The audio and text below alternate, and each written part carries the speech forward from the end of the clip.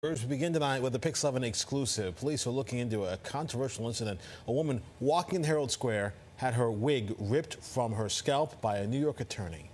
That's right. This happened right here on West 35th Street near 6th Avenue on Monday. The victim telling us she has reported the case to the NYPD after sharing a video of the incident on social media. Yeah, that case now sparking outrage online with millions of views.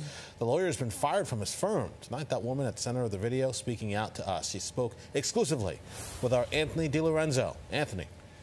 Corey, Lizzy Ashliegh was headed home from a night out near Herald Square earlier this week when she suddenly felt her hair being ripped from her head. She instinctively reached for her phone and confronted that man who allegedly did it, and the internet went wild. What made you think that that was the good thing to do? Please. For what? For what? Why did you do that? What makes you think that that's okay? Is that funny?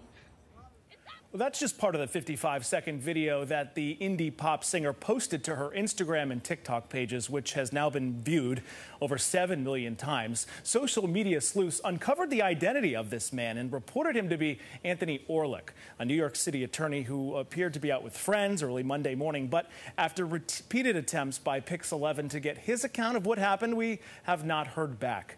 The NYPD says it continues to investigate the assault complaint made by Ashliegh, who spoke out this afternoon for the first time.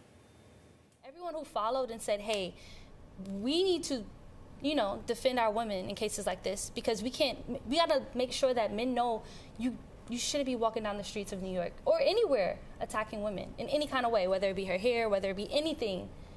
Mind your business.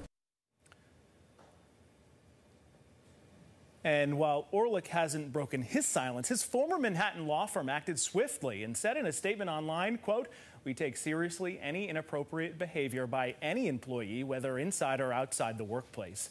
This associate is no longer with the firm."